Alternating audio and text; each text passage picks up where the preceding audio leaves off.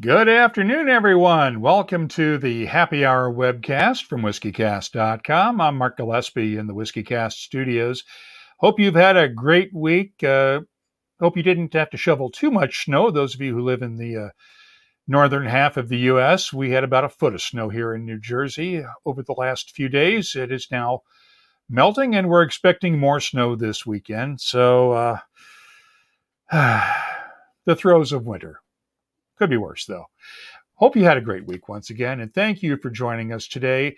In just a minute, I'll be joined by John Quinn, the Global Brand Ambassador for Tullamore D.E.W. and the brand new chairman of the Irish Whiskey Association.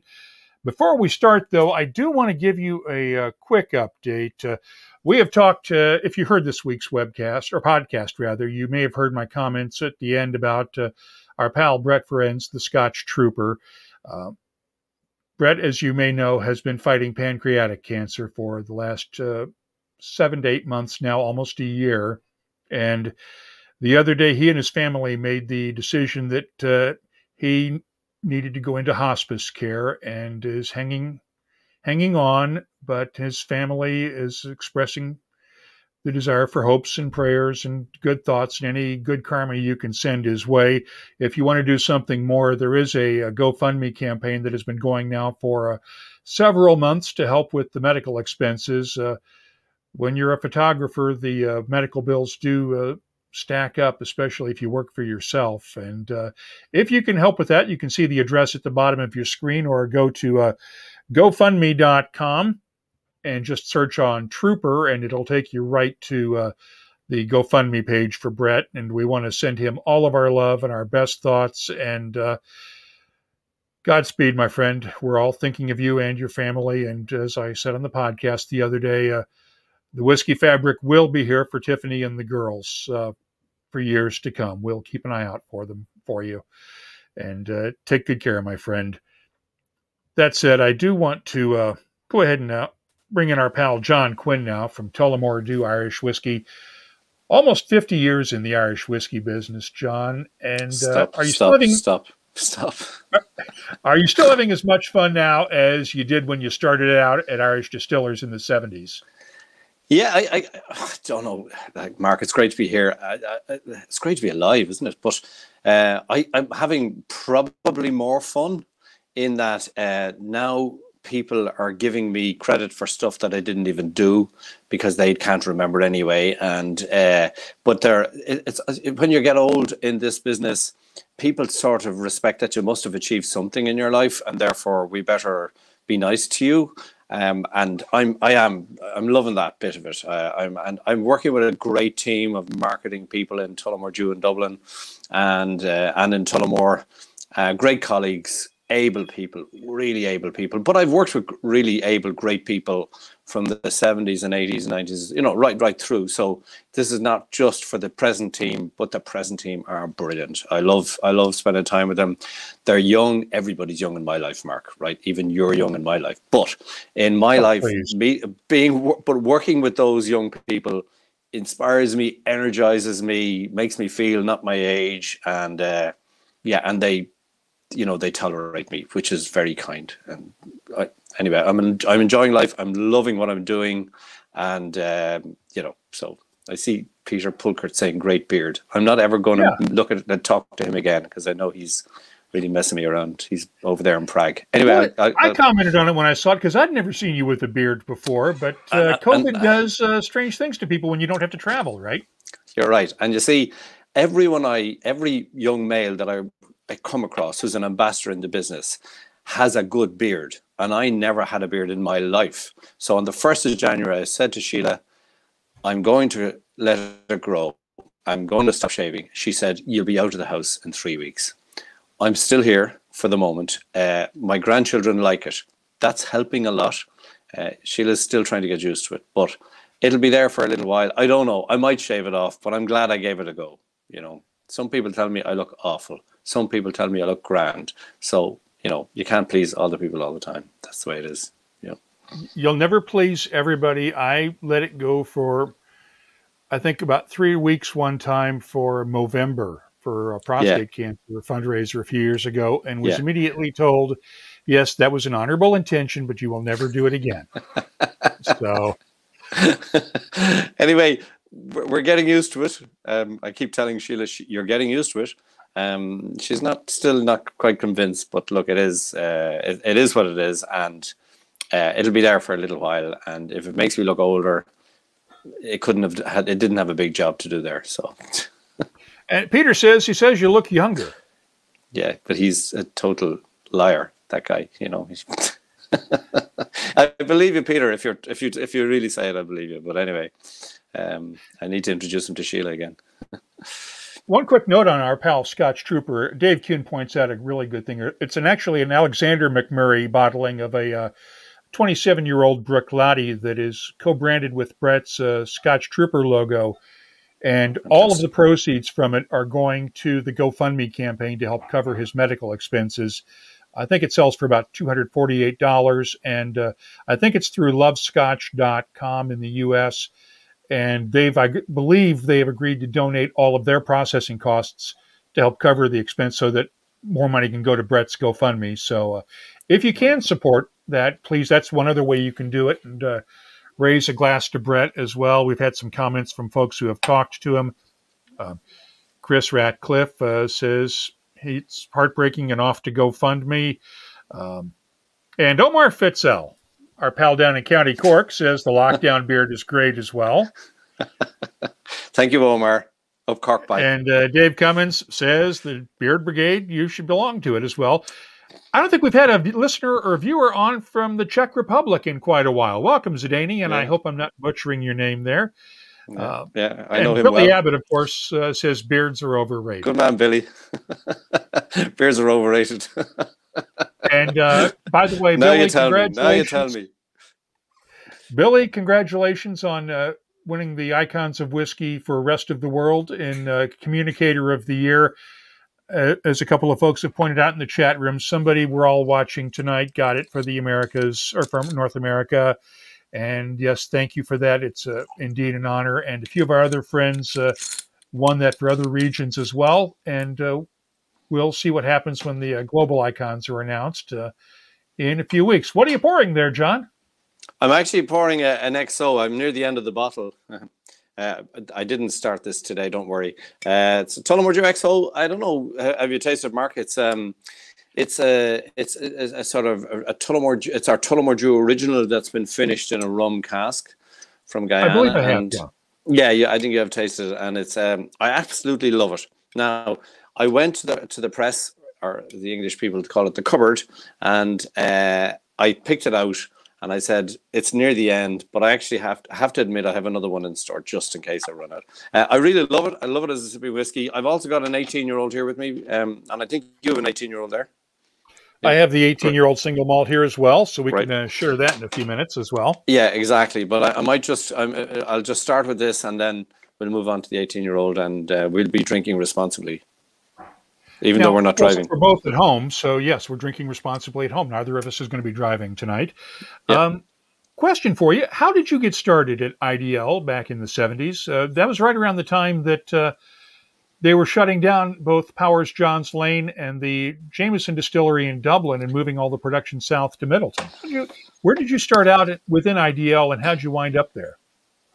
So I started out in a place called Fox and Geese, which is the bottling plant for, you may have been there yourself, Mark, I'm not sure, but it's a well-known in the Irish whiskey industry. It's a bottling plant for all the Irish distillers products.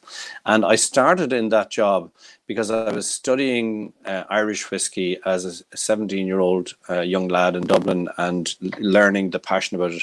Okay, that's the only lie I'm going to tell you tonight. That's not what happened. I was playing for a football team in Dublin, a Gaelic football team, and my manager of my team said, "You're finishing school. Are you going to go on to university?" I said, "I'm not sure." He said, "My brother is the personnel manager in a company called Irish Distillers, and I think you should go and talk to him." I went and talked to him. For whatever reason, he offered me a job, and I started as a 17-year-old in 1974, filling in little books and accounting for bottles and pallets of whiskey and making sure the book was the same as the physical count. It was as exciting as that, or not. And he was trying to tell you that your football career was over, right?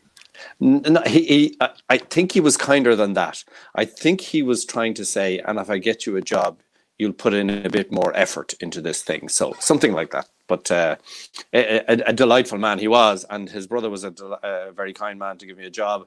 And and like it's been, it doesn't seem like that long ago.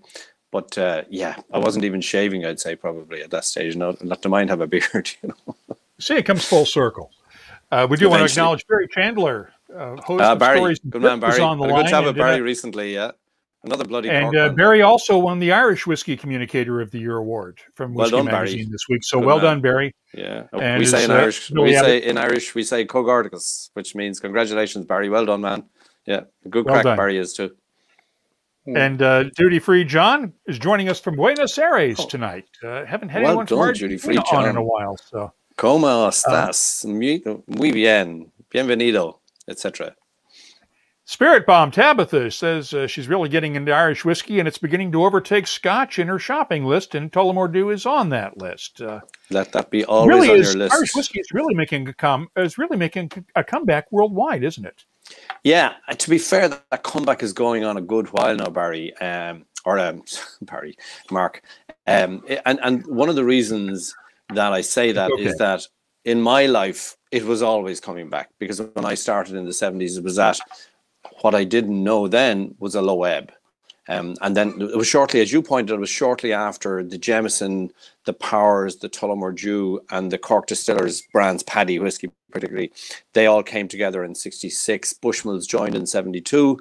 And then I came to the company in 1974. So it was very recent development that they'd all come together.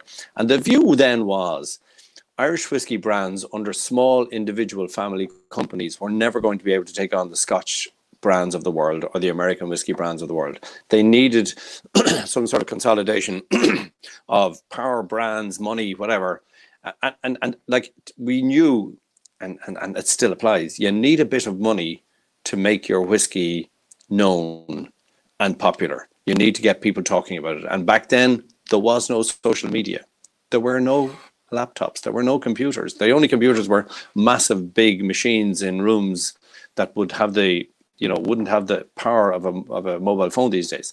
So back then, the coming together of those companies was the start of the revival, if you like. So I've been living this comeback ever since. So when you say in recent times, I'd say yes. In recent times, the difference is it's been a dramatic comeback. Like in the last 10, 15 years particularly, it has been dramatic, the growth rates. And thank God, thanks be to God, because we people like me and many others spent a long number of years, with a lot of shoe leather and a lot of different bars and knocking on doors and all that.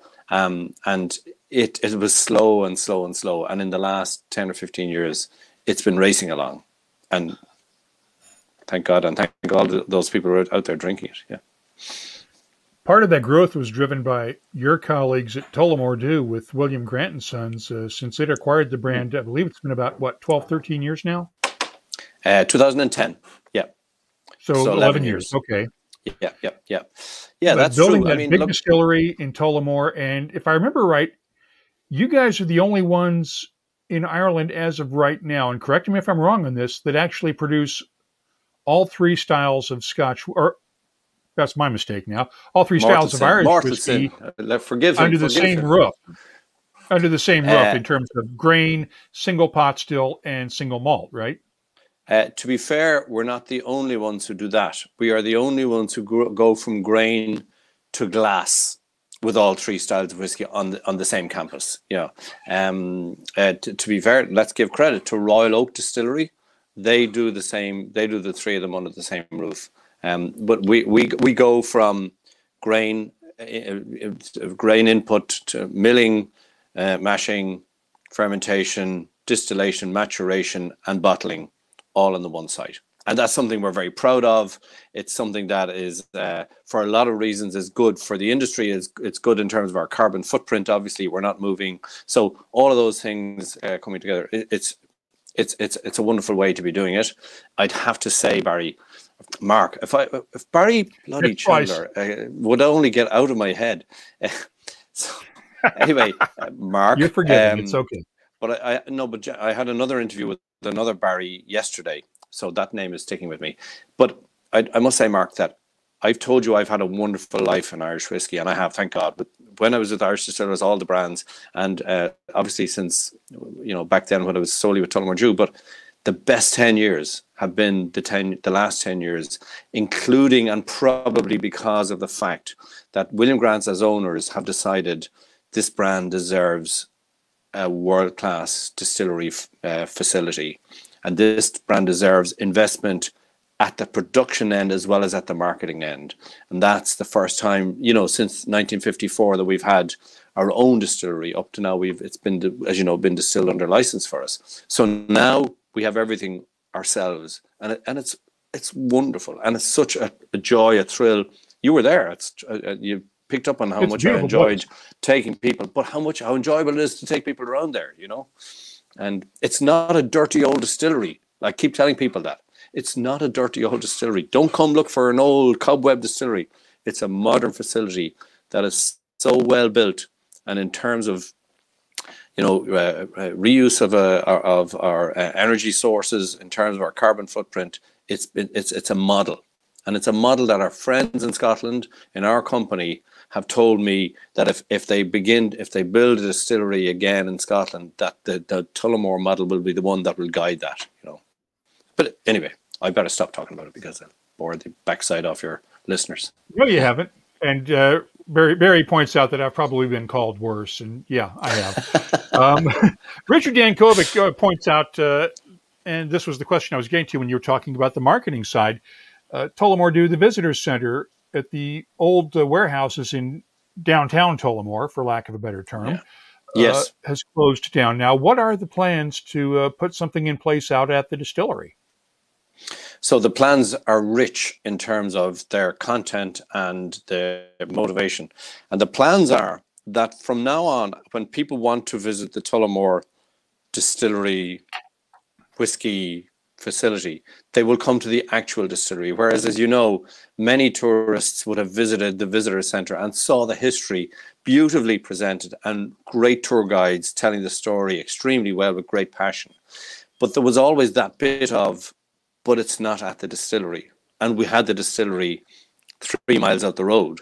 So what we will have in the future is a facility within Whatjawbarry, within the distillery, the magnificent distillery that we have, and lovely visitor facilities, to be fair. They will be reordered slightly to make it a visitor facility that includes the distillery visit, that allows people to learn and to understand and pick up all the passion points that we will deliver, but they will see the whiskey being made.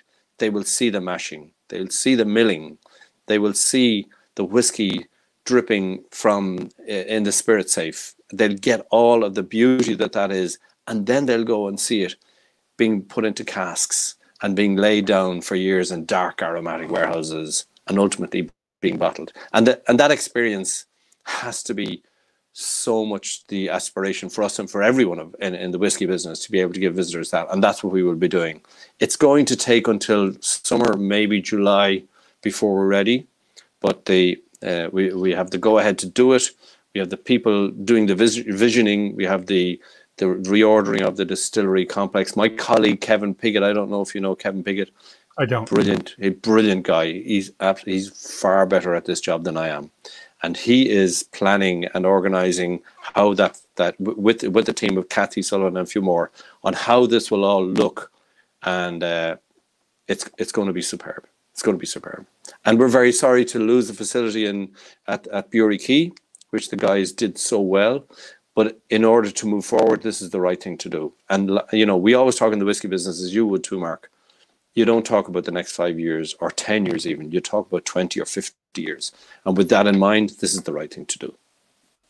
And Graham Fraser wants to know if the old Tullamore D.E.W buildings still exist and are they owned by William Grant? Well, that was the old visitors center, was in one of the warehouses, right? It was an old bonded warehouse, absolutely, on the canal, an old bonded warehouse on the canal. And yes, we still own that building. We absolutely still own that building. What will happen to that building in the future is something that will be paid great attention to on our part.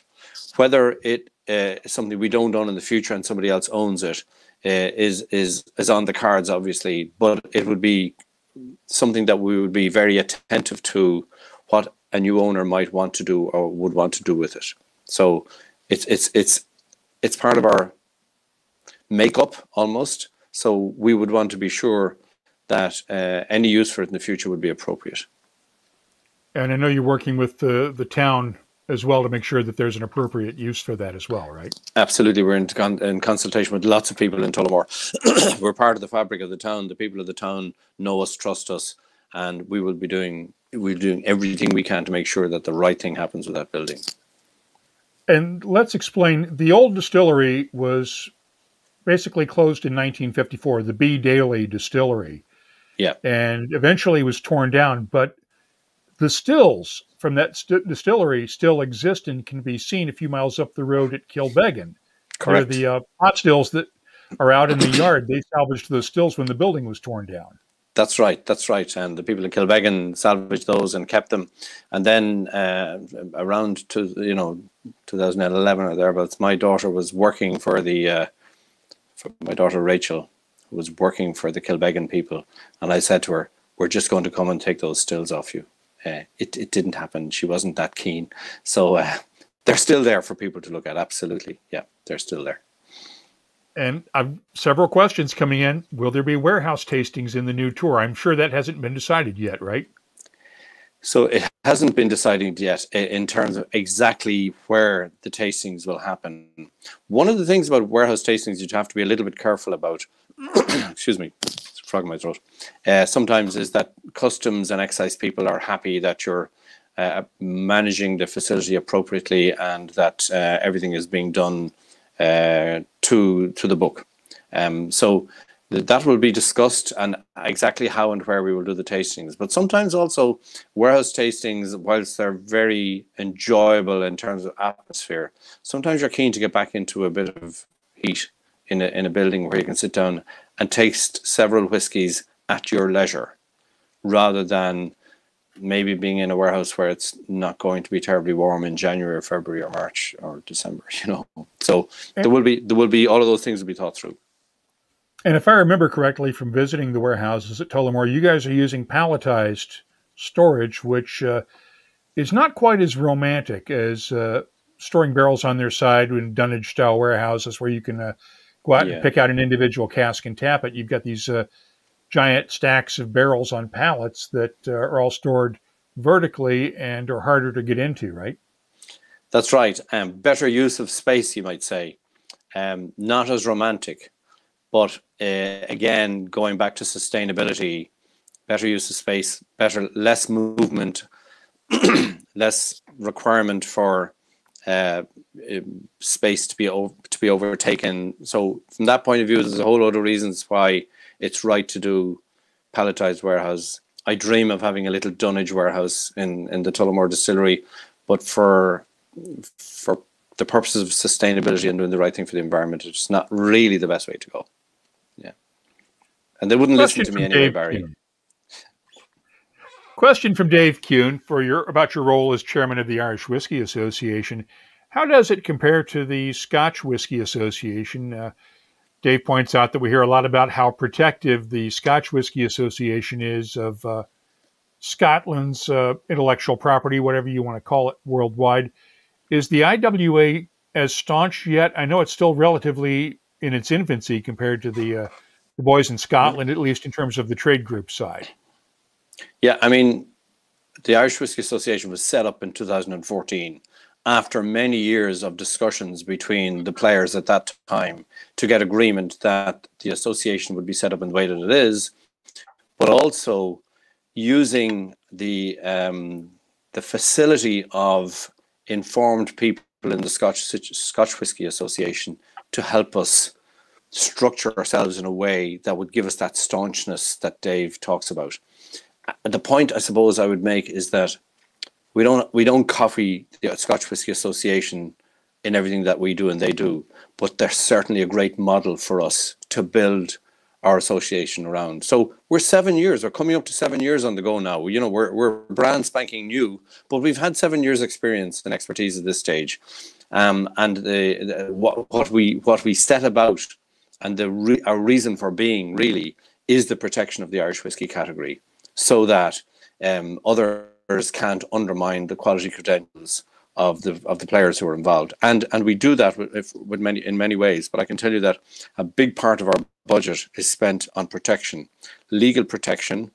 We've as you know, we have a registered GI, geographic indication, which protects Irish whiskey from being undermined by non-GI Irish whiskies, and in terms of registration marks in different countries, like if that's a GI mark or a certification mark in the US, we spend all of our time on that and on picking on products that purport to be Irish whiskey with leprechauns or shamrocks on the label that aren't actually made in Ireland. And we bring those to the relevant authorities so that they can have to take the moves knowing that we have protection from our GI or certification mark. Yeah.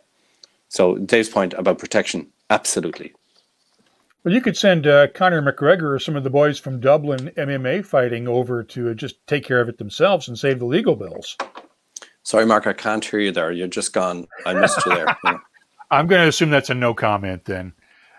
I was just joking that you could send some of the MMA fighters. No, I did hear you. Dublin I did hear you. You didn't. Okay. Let's turn to politics. Staying on politics for a second, Chris Ratcliffe wants to know if you've seen any indications yet how Brexit is affecting the industry.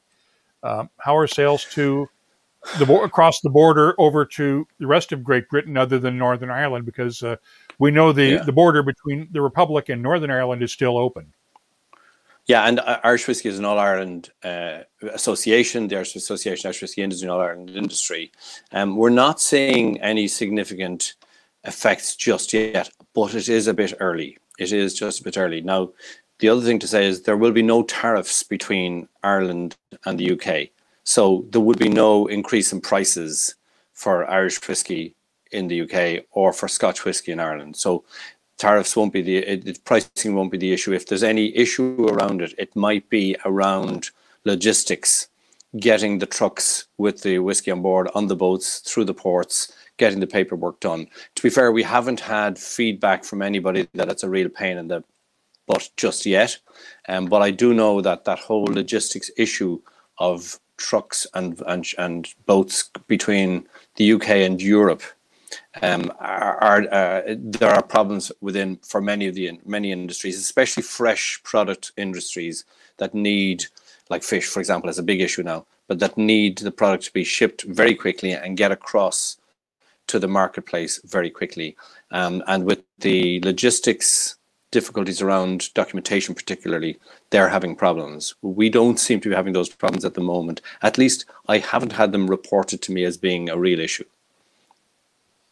And let's explain the difference on the border right now. Everyone was worried about the border between Ireland and Northern Ireland during the whole Brexit run-up. Yeah. That is pretty much sacrosanct because of the Good Friday Accords, right? Yeah, so there's within the free trade agreement that was developed between the EU and the UK, there's a clause in that called the Northern Ireland Protocol. And the Northern Ireland Protocol says that products destined from the EU, from Britain coming into Northern Ireland, in other words, destined for the Republic of Ireland, will have checks as they arrive into Northern Ireland, rather than, if you like, checks between Northern Ireland and the Republic. So the border doesn't exist. It won't exist. The aspiration and the Good Friday Agreement has written down that there will be no reintroduction of any border there. So this protocol within the Free Trade Agreement allows that to happen. So in a sense, the border is down the Irish Sea. Not everybody's 100% happy with that, but it's the best option in terms of keeping the integrity of the island as we wanted it to be. I think the folks that are most unhappy with it are members of the Democratic Unionist Party in the North, right? That's true, Barry. Yeah, that's Mark. That's true. But on the other hand, they probably wouldn't have wanted. They were pro the Brexit in the first place, and they probably wouldn't have wanted any protocol like that ever to happen. And now, with the difficulties between, goods traveling from Great Britain to Northern Ireland are being held up with documentation as well for the same reasons. They're struggling with that, and they want that looked at again. Yeah. Let's get back to your whiskeys for a second. Dave Kuhn is taking a dry February. Admire that, Dave, the shortest month of the year to go dry. I kid, of course. But as someone currently taking a short break from drinking and a gluten, I think he meant to say glutton for punishment, can you describe the tasting notes of the core expression Tullamore D.E.W, John? I could probably do that. I'm sure I've done that sometime before. Let me see if I can remember. You've tasted it a few times. Look, Tullamore D.E.W, we always talk about the power of three with Tullamore D.E.W. We always explain to people that in the world of whiskies, there are three styles that are really made in Ireland. There are this grain whiskey, which we know is a continuous distillation, can be made from wheat, maize, etc. Wheat, maize, corn, etc. So, and that style of whiskey is one of our, if you like, component whiskies. The second style is single malt. Everybody knows what single malt is. It tends to be a rich, fruity style of whiskey, which has lots of body. And the third style is pot still whiskey. And pot still whiskey tends to be, in the taste profile terms, have a bit of spice and tends to be rich in mouthfeel, etc. So we've got the sweetness of the grain, we have the fruit of the malt, and we've got the spice of the pot still. And that, because it's a blend of all three, what we call a triple blend, each of those whiskies are triple distilled, of course. And because it's a blend of all three, it brings out many different things. The fact is that we are also maturing in ex-Irish whiskey casks, in ex-bourbon casks, and using some sherry cask in the maturation of the pot still as well. So now we've got a lot of influences in there. And so if I was to describe, I would say, look, it's a lovely sweetness, but it's a vanilla sweetness, not a sugar sweetness. And that vanilla is coming from the bourbon casks and the ex-Irish whiskey casks. It's got a fruitiness, a kind of a green apple fruitiness, which is really attractive. Again, a nice freshness like that. And then there's a little gentle spice at the back, which is coming from the pot still, but also from the sherry cask finish. Gentle spice, maybe you might say Christmas cake fruits or sultanas, raisins, that kind of thing. Dried fruits, they're at the end. And so there's a richness in it. There's also an attractiveness in it. It's because all the whiskies are triple distilled. There's been a lot of wood used. It's extremely smooth. Every whiskey is smooth. I've never heard a whiskey company say, you'd love our whiskey because it's rough. Okay, that doesn't, nobody says it. But as people who drink it for the first time say to me, I can't believe it's so smooth. And I know what they mean. And my competitors are smooth as well, by the way, just in case anyone's doubting my allegiance. Yeah. But hopefully that's it. It's really, that's the point. It's vanilla sweet. It's green apple fruit and fruit spice at the end. That's how I describe it. Was that Dave who asked that? I can't remember. I think so. But Peter, and we've had several people ask this, a variation on this question. What proportion of single malt, pot still, and grain whiskey made in your new distillery is now actually being bottled in the Tullamore D.E.W original? And at what point do you think you might have a 100% whiskey distilled from your own distillate? Let's be honest, there was a supply contract with Irish distillers for whiskey that was in place when William Grant acquired the place. Absolutely. And we were blessed to have Middleton distilleries producing our grain and our pot still. We got the Bushmills distillery to produce our single malt. They were produced for us under license, and we were able to blend them. At the moment, we have our single malt and our single pot still, virtually all of it coming from the Tullamore D.E.W distillery going into our blend. The grain whiskey is still coming from our Middleton license because our grain whiskey is coming up to 4 years old. It's not ready yet. It can be ready at 3 years old, of course, but we think we've always used at least 4-year-old whiskey in our grain, usually older. So it would be probably into 2022 when we could say it will be 100% whiskey from the Tullamore distillery. But we're blessed to get great whiskey from the Middleton distillery to help us out for the moment. Are you going to make a big deal out of that when you do get to go 100% Tullamore distillery? We're not going to tell Peter Pulkert anyway, I can tell you that much. But no, in fairness, so I'm going to say this because everybody on this call is a whiskey enthusiast and has a bit of knowledge. It doesn't help if you go out and tell people your whiskey is now going to come from a different distillery, because those who don't understand the whiskey industry might get worried that something will change. They might. So it's not something that you go out and wave banners about. But for those who are interested in whiskies, they will get it, and they will be looking for the nuances if there are any nuances to be found. So yeah, no, we're not going to go out on the airwaves about it. But for the whiskey enthusiasts who are enthusiasts who ask me, I'll tell them. Yeah. So you at some point, and I don't want to get out ahead of your marketing side on this, but the single malts like this 18-year-old obviously are older single malts. But at what point will we start to see some of the single malts coming out that will have the Tullamore distillate? So our single malts are 6.5 years old now. If our pot stills as well. And I've had this conversation with many people just in the last week, actually, as it turns out. But I suppose our feeling is that if we're going to launch a single malt or single pot still, we'll wait until they're in age within which the industry sort of recognizes that's about the right time. We could have launched a 3-year-old, a 4-year-old, 5-year-old single pot still, or single malt. I personally didn't think it was right to do that. I'm not the final decision maker on that. We have a team of people who decide that, but we didn't feel that it was right to launch something just because Mark Gillespie and Peter Pulkert and other people are dying to taste that whiskey. You guys will taste it when you visit the distillery if you haven't tasted some of it already. But we will do it on the basis that it's the right time for the consumer who might expect a single malt to be a certain age. Do you know what I mean? I haven't tasted it because when I was there, it was still too young, and you were making us taste the older stuff from Middleton and Bushmills. So it's been a while since, it's been 3 or 4 years since I've been there. So the stuff wasn't old enough yet. You couldn't call it whiskey. Well, you will have your chance. You may be sure you will. And when you do, the next time you will definitely be tasting what we have in Tullamore. And it's magnificent, I have to tell you. And we've had a few of the Irish Whiskey Society people visit from Irish Whiskey Society, from the aviators in Dublin, these kind of people, and they've had an opportunity to taste it. Kilkenny Whiskey Guild people have come, and they're very, very positive. They want us to launch it, of course. Oh yeah, it's wonderful, you have to launch it. But we have to be smart about a lot of things, including our bottling hall and facilities we have and how we use them. Yeah.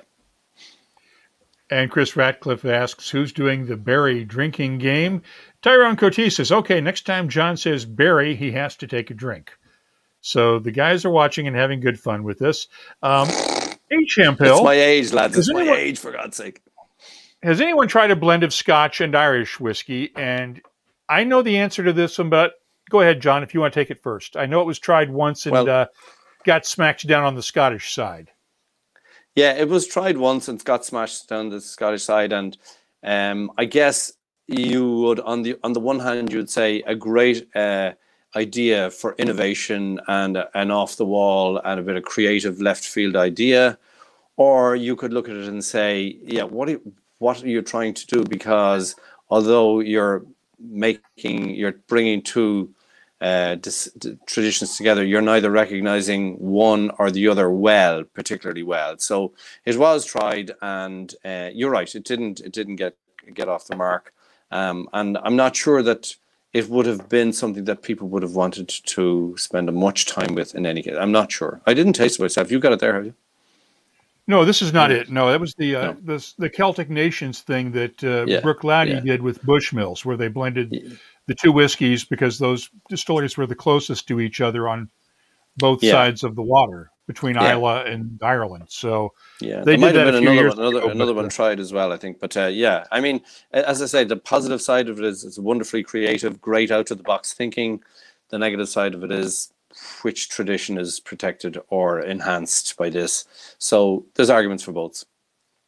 And as other folks have pointed out, the Suntory AO, but that was a combination of 5 different countries. That was Ireland, Scotland, Canada, Japan, and the U.S. So it wasn't just a Scotch and Irish blend. It sounds like a great idea for a charity bottling. Yeah. And there was apparently a hybrid from Teeling that I'm not familiar with. They didn't. That's send what out I was details. saying. There was another one done, and there was John Teeling Yeah. rather than the Sons. Yeah, yeah, that's right. Thank you, Zidane. And You're then, right. and Tyrone Cotie thinks that's a great idea regarding waiting, because too many have released products too early. Now, what I have switched over to is one of the whiskeys from the revival of the classic era of Irish whiskey bonding from our friend Louise McGuane at J.J. Corey in Chapel Gate. Her mezcal influenced Irish whiskey that she released, the Battalion, which I thought was interesting enough that because I really actually like this one, and I'm not a big mezcal person. Yeah, great. I haven't tasted it myself, I must admit. But let's talk about the history of Irish whiskey bonding, because that's one thing that was unique to Ireland from pretty much every place else in the world, was that bars and pubs were getting barrels straight from the distillery at times, right? Yeah, I mean, it was. And the point was, it was almost like it was as common as bottled whiskey, or even at one stage probably more common.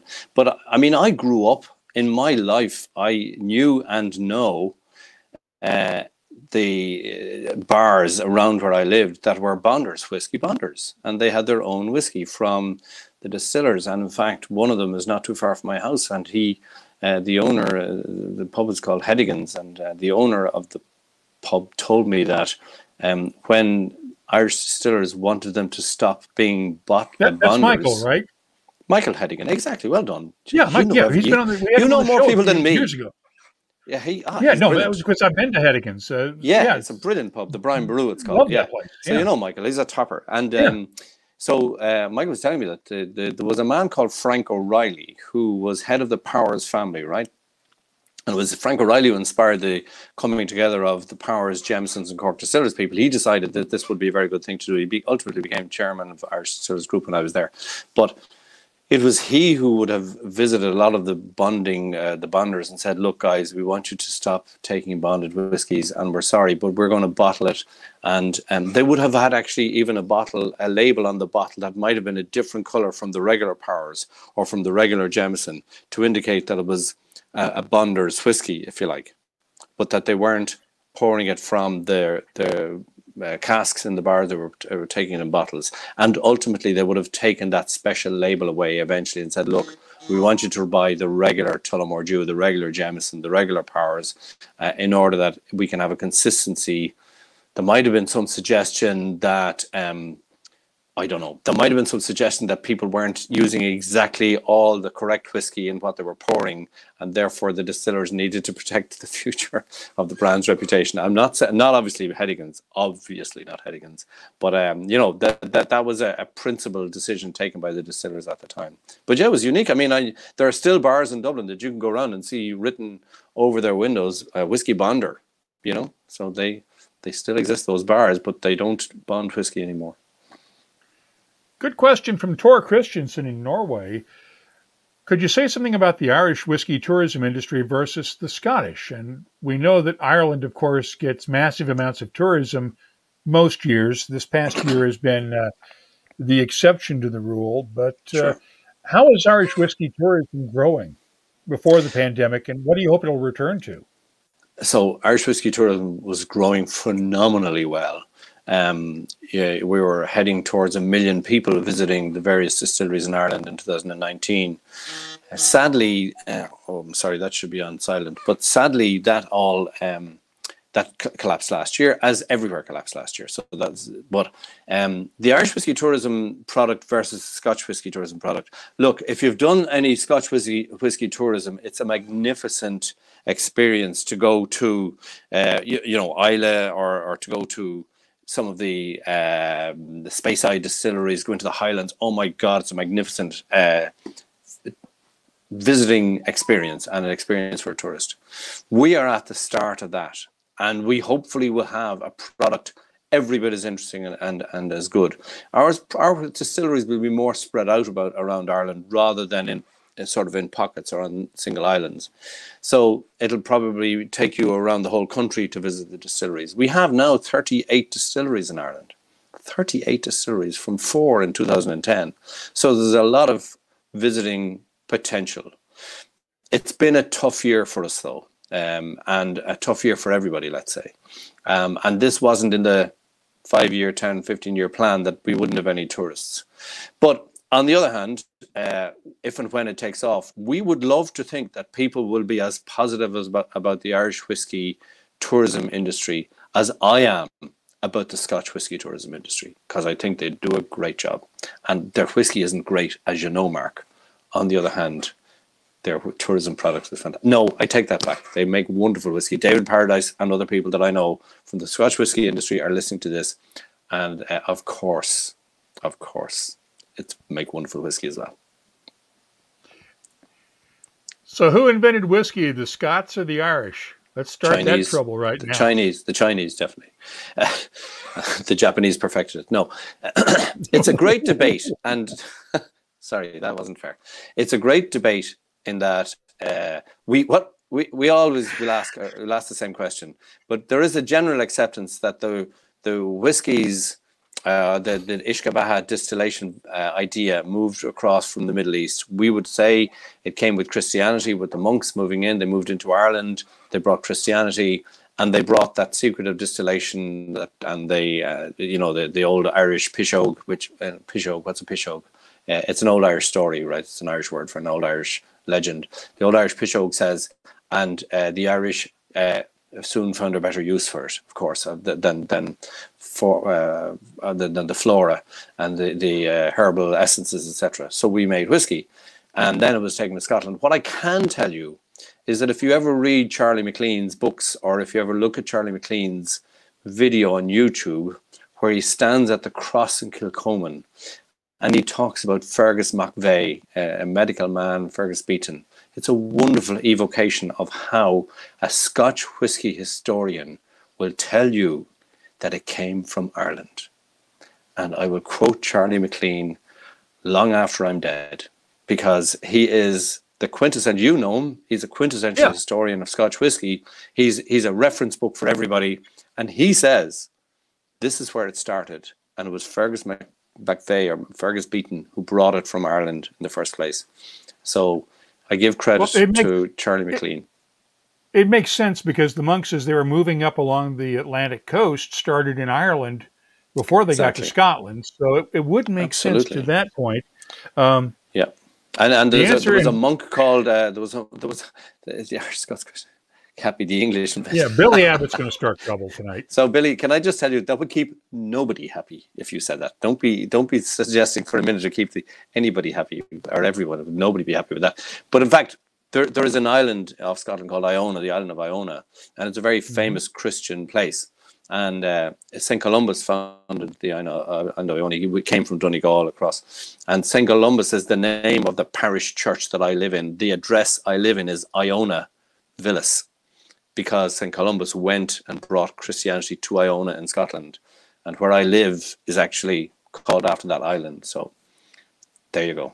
More useless information for everybody to write down. And hey, we specialize in useless information around here. I've listened to some of your podcasts, by the way, and your broadcasts. None of them have been as useless as this. I can tell you that. They've always been very informative. Oh, we'll try. We'll see what we can do about that. But Bill, would you guys ever consider Solera vat blending, sort of like what some distilleries have done, where you top things off every few years? Have you guys ever thought about that, or is that a Kinsman question? Well, let's put it this way: the most famous Solera Reserve whiskey that I know is the Glenfiddich 15-year-old. It might be one of my favorite whiskies after every single Tullamore D.E.W expression that I've ever tasted. Okay, it is a wonderful whiskey, and that is a Solera Reserve production process. And on the basis that we're a sister company with the guys in Glenfiddich, what do you think? I think there's every chance that could happen. So and certainly those of us who are on that side of advocating for whatever is right for Tullamore D.E.W within a burgeoning Irish whiskey industry and market, something that I'd like us to look at. But that's a secret that I can't tell anybody else about. Oh. How much influence does Brian Kinsman have in making that decision as the malt master for William Grant & Sons? So he is a wonderfully important person. He's wonderful because of his incredible knowledge, his palate, his understanding of maturation and what it might taste like in 5-10 years time. He's like, I've never met anyone like him, and therefore he would be hugely instrumental in that decision. We would talk to him about it. We might say, we think it could work. He will bring his expertise in terms of what happens at Glenfiddich to bear on how it would best happen with Tullamore. So absolutely, he would be the man who would guide us through that. We might have the idea, or we might see what it might look like, or might want it to taste like, but he would guide us through how to get there. Yeah. And Peter Polkert is asking, do you personally get to go taste the whiskey in the warehouses often? Does Brian do it to go to the warehouses, or does he have the samples delivered to his office in Scotland? So what actually happens is every period, it could be a month or 2 months, there will be several hundred samples taken from the casks and will be delivered to the lab in Tullamore, and some of those will go to Scotland, to Brian in Scotland as well. But we have a lab in Tullamore that where people have been trained to assess the whiskies. But every time we would take those samples would go to Scotland for control, and every time we might use whiskies for bottling, samples would be going to Scotland and staying in Tullamore for future reference. So yes, do I go down and take those 200 samples? No. Because they wouldn't trust me, I suppose, but other people will do that. But I've been there when they're doing it, and yes, of course, I've tasted. Peter Polkert knows well that I've tasted whiskies from casks in Tullamore, because so has he. But yes, I do, yeah. But it's not my job to do that. Other people do that as their job. Tabitha says, how about if we say the French invented whiskey? You really want to start trouble with that. Pourquoi pas? Absolutely, yeah. Nobody will believe it, so we should say it.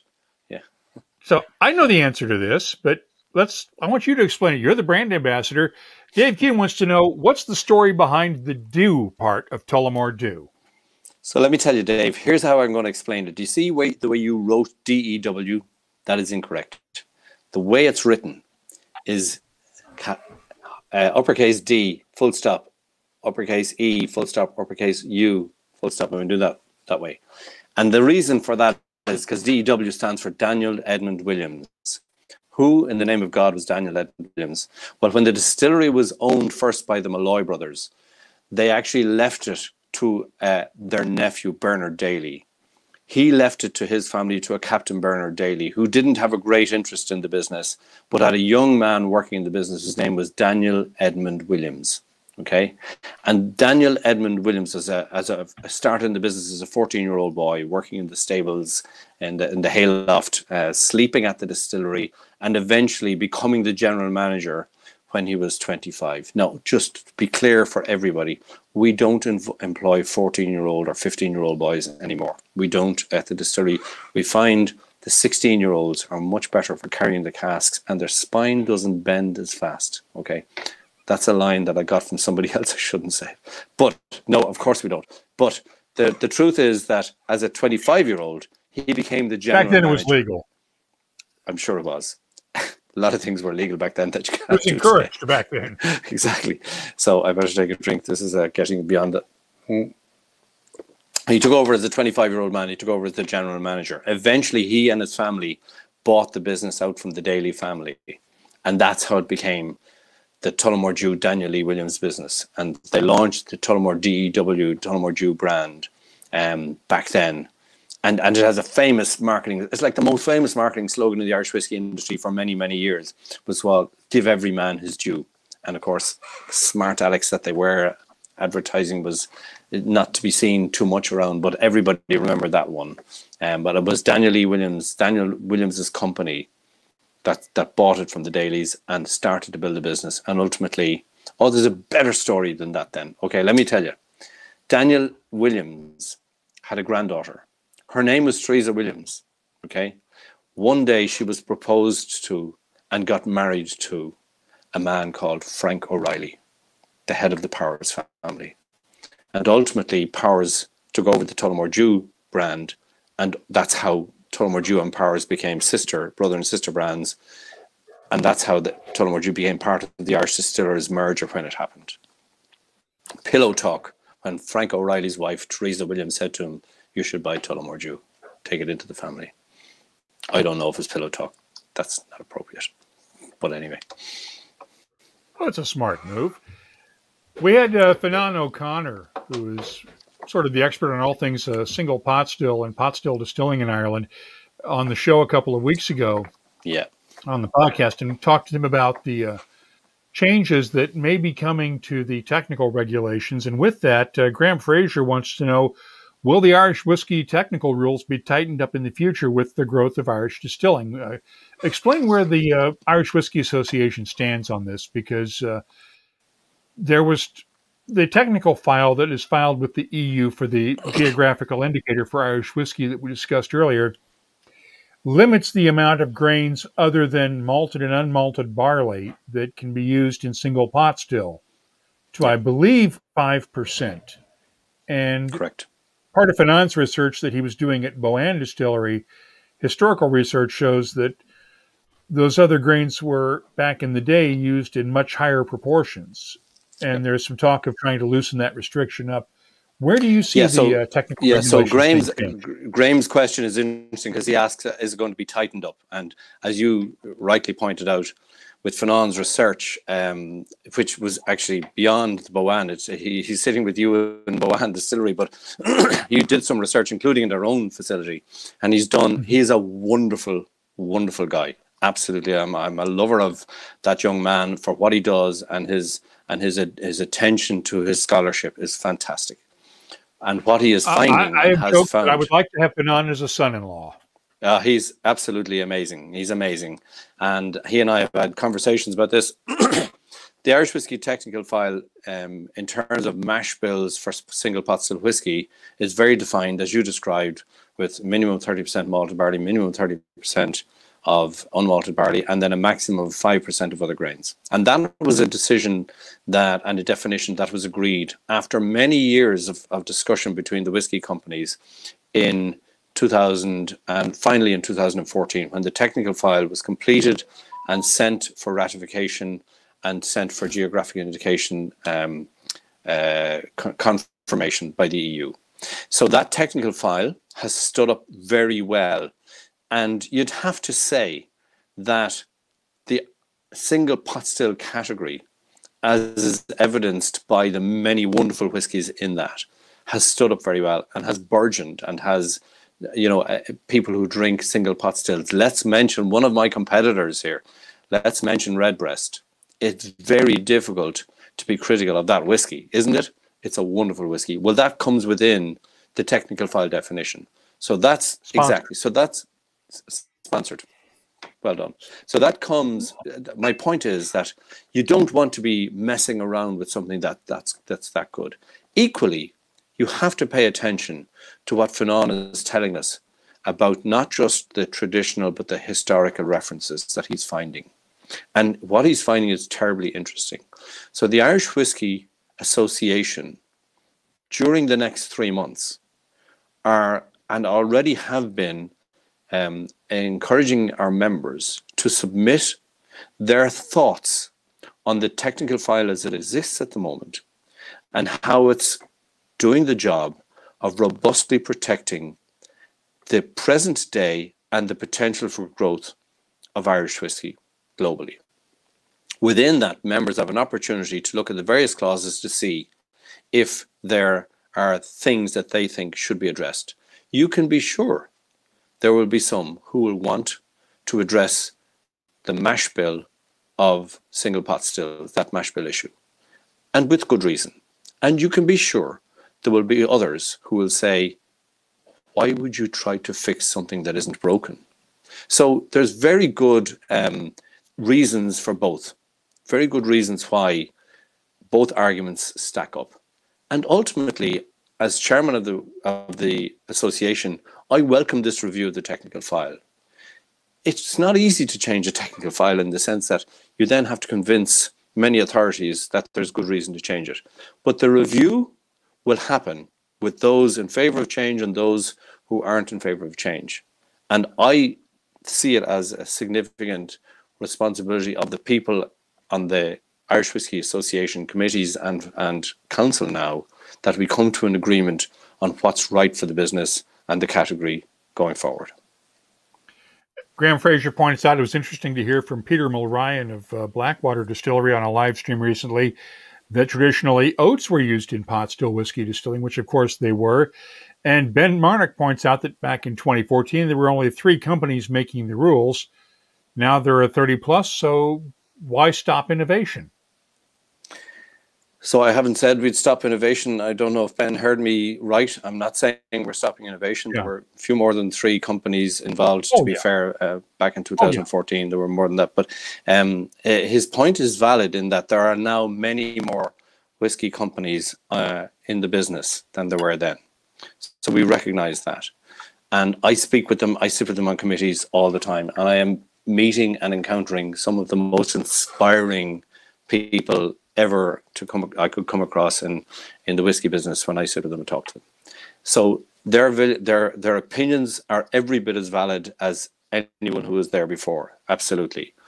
I suppose what I would be saying is that all of us need to take on board the varying elements, one of which would be Fanon's research, a very important part of it. One of which is that the tradition hasn't been bad for the category. It's been very good for the category. And the other one we need to take on board is what's right for the future. And if you would describe that as the potential to innovate further, is that the right thing for the category? Then that gets discussed, agreed, etc. If innovation goes so far as a category becomes unrecognizable because there is no definitions, because everything is about innovation, that's probably not a good thing either. So redefining things might be the right thing to do, but we will do it by agreement. Spirit Bomb Tabitha points out, and we'll just go from controversy to controversy. Many Irish distilleries are experimenting with that T word, terroir. Do you think it's a phase or something worth pursuing? So you could only think it's a phase if you thought it was going to stop in the near future. I don't think it's a phase. I think it's something that some distilleries really want to experiment with and are working well with and see value in it. Not all distilleries are doing that. So I don't think it's a phase, but I don't think it necessarily becomes a standard that everybody does either. And for those who take it very seriously and do a really good job with it, it's very important to them. Others pay attention to other areas. So I don't think it's something that you could say is a phase, but neither do I necessarily believe that everybody is going to get into the terroir issue in the way that the people who are in it now are very serious about it. And Peter Polkert asks, what did I just pour myself? Definitely not Tullamore D.E.W. We are watching you. Well, Peter, you're not listening because I just said this was the J.J. Corey Chapelgate, the Battalion Mezcal finish about 5 minutes ago. So just to I'm going to pour myself an 18-year-old. Oh, please do. Go ahead. Yeah. And while you're doing that, let me just ask this one. Richard Dankovic wants to know, will there be a Tullamore very rare in the offing? What are you guys looking at coming out with as far as innovations that you can talk about without having to kill us? I'll have to kill you beforehand. Look, if you were working with Tullamore D.E.W. and you visited our warehouses and you saw 300,000 different casks of whiskey, you would be forgiven for believing that there's something rare going to come out of that, okay? But those 300,000 casks, the oldest of them, as I said earlier, is 6.5 years old. They would be rare in any case if we were to launch a very limited release of 100 bottles of some cask, etc. Okay, it's not in our immediate plans. As I said before, we want, if you like, the time for the whiskey to be right. We're not in any rush, and I don't say that in any pejorative way to anybody else who decides to launch quite soon after maturation is completed. I don't say that they believe that their whiskey is right for talking about and ripe for selling. We are of the conviction that we should wait longer until it's right for us. We think it's appropriate to represent the amazing distillery that it has come from. and therefore we won't be rushing to launch anything rare soon. But when we do, and if and when we do, it will be worth waiting for. Well, I will admit that I trust Brian's judgment on this stuff because I've not had a bad whiskey yet from the guy. So exactly. And he learns from the best in the business in David Stewart. Stewart, exactly. You've got David Stewart and Brian Kinsman informing your decisions on what's right and when it's right. You're not going to go far wrong. What two brilliant guys. And David Stewart, isn't it just wonderful to be able to still talk to David Stewart and get access to his brain? And I love the guy. He's fantastic. Yeah. I want to get him on one of these webcasts, and I've not been able to yet. That's he's one of the guys I want to get on this show, and I want him to do it. But and you know, Mark, he's the kind of man. He's not shy. I don't want to say that, but he's gentle and he's quiet and he's unassuming and he doesn't believe in his own importance, etc. And the rest of us have him on a pedestal, and he doesn't like that, you know. But anyway, Dave says launch Tullamore D.E.W Blue and say it's super old. Yeah, that'll go over really well. Good question from Patrick Cole. Does Tullamore use different yeast strains or the same one all the time? Do you use the basic distiller's yeast in your whiskeys? For the purposes of the Tullamore D.E.W that you drink, yes. Now, that sounds coy, but it could be that we'll have something in the future that might have used a different yeast strain, and it would not be the Tullamore D.E.W core brand that you know, because we would choose to experiment maybe. So yes, we use the distillery's yeast strain, but it could be that in the future, in the way that many distilleries would want some sort of innovation possibilities looked at, yeast could be one of those, yeah. Of course. And Zidane wants to know if you're experimenting with different types of wood, cherry, chestnut, mulberry, etc. The Irish whiskey regulations don't require oak as finishing casks. Do they allow you to use other types of wood, right? In fact, it says wood. The technical file says wood such as oak. So it's not. And you know, going back to a question that we were asked earlier about innovation. You know, that there's great potential for innovation in Irish whiskey in that way that maybe our Scotch friends are a little bit hamstrung by. So yes, companies can try and use other woods. The two that he's mentioned, chestnut and I can't remember the other one, Zidane mentioned, but we haven't. No, we haven't got anything in those casks that I'm aware of, Zidane, but indeed, it could be they've done something that they haven't told me about. I'm not joking. That's entirely possible. I could go down and say, by the way, we did something a few months ago. We didn't mention it because we wanted to see how it would work. But as far as I'm aware, we haven't done mulberry, cherry, or chestnut. Ben Marnick, does Tullamore use artificial enzymes in your mesh? I know it's allowed here in the U.S., banned in Scotland. Can you guys use enzymes? So it's allowed in Ireland, and it's particularly helpful when you're talking about unmalted barley, because and so you can assume that we do what most other distilleries will do, which is when an enzyme which is needed, that we will add it. You can assume that we would do as other. You're breaking up there, John, and let's explain what that is. Artificial enzymes are used in the fermentation process just to sort of jumpstart the fermentation and produce more alcohol in the wash and during fermentation.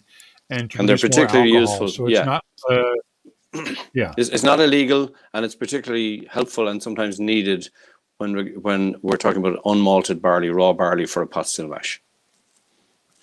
Now, Connor O'Hare has a good question. Have you guys done any, would you ever do a beer cask finish? Jameson Caskmates has been popular. A couple of other Irish distilleries have done beer cask finishes. Has Tullamore considered it yet? We've considered it. We have done some experimentation with it. I need to be very careful how I go with this. We've done it. We've actually done some work with a brewery in Ireland, and they actually launched one of their beers as a whiskey cask finish in one of their stouts, and it was a delicious stout. We found that it was difficult to get a pronounced, how can I put it, a pronounced enough difference in the whiskey to warrant launching a whole new whiskey flavor, for want of a better expression.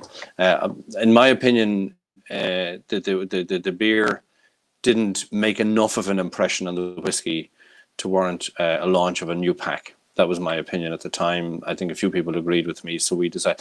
You see, when you have limited resources in terms of people, but even maturation facilities, and particularly bottling lines that are running at 300 bottles a minute or whatever, it's difficult to say, look, stop it. We want to produce something that we think is interesting and could be a market maker.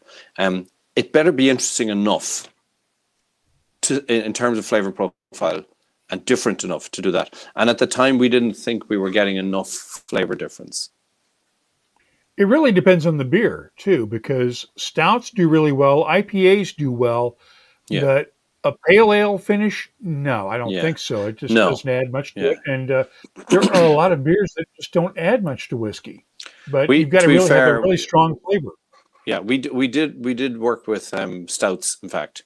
But I guess people like myself and Brian had conversations at the time, and were feeling that it again, as I say, the flavor profile change wasn't significant enough to warrant a whole new launch. So we absolutely did experiment, and as I say, certainly one brewery, in fact I think two breweries in total, one in Scotland, launched products that they used Tullamore D.E.W cask, ex-whiskey casks, for their beer, to influence their beer. We'll finish up with one good question from Chris Ratcliffe. What is the biggest problem? He says hardest problem. I'll say biggest problem facing the Irish whiskey industry. And what's the highest achievement so far? And let's just narrow that back to the last 10 years. Is it fair to call this the second or third golden age of Irish whiskey? Yeah, I think it is fair to say that. And when you're living in, as the Chinese say, interesting times, you're always wondering, are they more interesting than the ones before, or are they more interesting than the ones to come? Because we don't know. But certainly, for me, it's been a decade like no other. Okay, that's the first thing. In terms of growth, notoriety, people talking about it, people loving Irish whiskey and having, they're being passionate people for Irish whiskey all over the globe. So that's great. I think the other question was, what are the big challenges for Irish whiskey? Yeah. I think one of the challenges for Irish whiskey is that we get sales growth for a lot of the brands that aren't big. Now, I'm saying that as the second largest selling Irish whiskey brand. But I think it is important for the industry that the smaller brands get a place in the sun as well. And they might even want to take market share from Tullamore D.E.W. That's not going to happen. I'm not going to let it. But I might let them take market share from others. But to be serious about it, I think it's important that they all start getting a good critical mass of business for the future. That's the first thing. So we will have a good range of successful Irish whiskies, and it's not down to a handful, let's say. That's the first thing. The second thing is, and maybe it's a route to help that happen, is that we now start to penetrate markets where we're not significant and we're not well known. I'm talking about Asia. I'm talking about Latin America. In Africa, we're making some progress, no question about it. But particularly Asian and Latin America. If you go to Asia, go to Taiwan, and look at the amount of Scotch single malts that are drunk in Taiwan. Look at the potential for Irish whiskey throughout Asia as China develops, for example. Taiwan develops. Taiwan is a developed whiskey market. Thailand, Japan, obviously, Philippines. Look, I'm going to insult a country by not mentioning it. Go to San Diego and work your way down Central South America. Look at the business that Scotch whiskey can do in Colombia, in Mexico. 5 million cases of Scotch whiskey in Mexico. 5 million cases of Scotch whiskey in Mexico. It's incredible. So we haven't, as an industry, we haven't made an impact there yet. The potential for us to get so much more business in, and not just taking from Scotch whiskey, but attracting vodka drinkers, attracting cachaça drinkers, attracting tequila drinkers, attracting beer drinkers, as we have done in Europe. That's the potential for us. And when we take those two regions alone, that gives us, but also the smaller companies, great opportunities for the future. And today I had a conversation with a small whiskey company, and we were discussing the big and the small guys. And he said to me, look, I'm never going to admit this, but he said, what you guys do for us is you fertilize the ground, so that when we go into a place, a bar or a country or a region, they say to us, yeah, Irish whiskey, yeah, we have Tullamore D.E.W, or we have Jameson, or we have Bushmills. And they'll say, yeah, maybe it's right we try something and have something new. So we don't want to be losing market share to anybody, but I want that whatever we create allows the small guys that are, I tell you, I have met some of the best. I'm going to tell you a story. It's about a guy. Okay, I visited a distillery in Donegal. Okay, it's called Sleeve League Distillery. It's owned by the Doherty family. And I was there sitting at a bench in the still house with James Doherty and Deirdre Byrne, who works for him, a girl I knew actually. And we were chatting away, and his mother in her 70s came in and said, James, you're going to have to do something about these labels. They're not going on straight. She's in the other part of the building, putting the labels, the foot labels on the bottle. And I thought, this is what is brilliant about the small Irish whiskey companies. And this is why I want them to succeed. And when they do, it'll be good for us. It'll be good for everybody. So the challenges are that the small brands start doing well. And the opportunity for them is not just in our markets, but when we break into the other Asia Pacific, Latin American markets, everybody will do well. And I know there was some talk earlier in the last few months that you guys are looking at taking over the lead from Scotch whiskey in the United States in the next few years. Don't tell the Scots, for God's sake, keep that to yourself. I would say, yeah, that's a statistic that has been used many times by us and the Irish Whiskey Association. Because if you do look at the gap between Irish whiskey and Scotch whiskey in the States, it's actually narrowed significantly. I think Scotch whiskey is between 8 and 9 million cases in the States. Irish whiskey is about 3.5 million cases behind that. There was a gap of about 8 or 9 million cases in the not too distant past. So if to suggest that we are going to take over from Scotch might be a stretch, but certainly the gap is narrowing, and there'd be nobody massively surprised if we did actually cross the line and pass them out. But I wouldn't want our Scotch whiskey friends and colleagues to be too worried. Just keep doing what you're doing. Don't do it any better. Just keep doing what you're doing. And sure, if we pass you out, you'll be grand. You know, you still have Taiwan. You know. John, thank you, my friend. It's been too long since we've been together. I appreciate your time tonight. And listen, thank you it's again. been very enjoyable for me, Mark, and so everybody who's been calling in, those I don't know and those I do know and those I'd prefer if I didn't know. It's good kind of to see you all. Well, one final question. You're from Zidane. What's your favorite Tullamore D.E.W all time? Heritage, 12-year-old Sherry, the Black 43, or what? Do you have a favorite? I know it's like asking you to pick your favorite kid, but yeah. Do you have a favorite TD? I'd say that 3 or 4 people are going to type in that they know exactly what my favorite is. And Zidane might even know himself, I don't know. But I suppose if I had to be stuck on a desert island and you said to me you can't have all your Tullamore D.E.Ws, then I might go for our 12-year-old. Our 12-year-old is a magnificent triple cask, triple blend 12-year-old. And it for me, it delivers on so much in terms of what I love about a whiskey. I might have to pick that one, but I'd be very reluctant, because if I was stuck on a desert island with Tullamore D.E.W original, I would be delighted. If I was stuck on a desert island with the 18-year-old or the XO, any of them, I'd be delighted. But you know, if you're going to put me on the spot and say if you had to breastfeed one bottle for the rest of your life, then it might be the 12-year-old. I might change tomorrow, but maybe not. But what's the oldest Tullamore that you've had? Have you had some from back in the B-Daily days? Yeah, I had a 41-year-old or whatever from the B-Daily. There's a great pub in Tullamore, a great bar called, you might have been there, called the Brewery Tap. And they had a very old bottle of B-Daily whiskey, and we sipped it. And we had Fionn O'Connor down there sipping it one night and waxing lyrically about the flavor profiles of the leather-infused cherry bomb that he was discussing, or whatever. I'm not sure what he said, but he has an amazing facility with the English language, which impresses me beyond belief.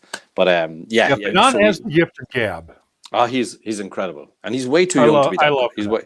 He's way too young to be that good. By the way, he's annoying. He's so good, But but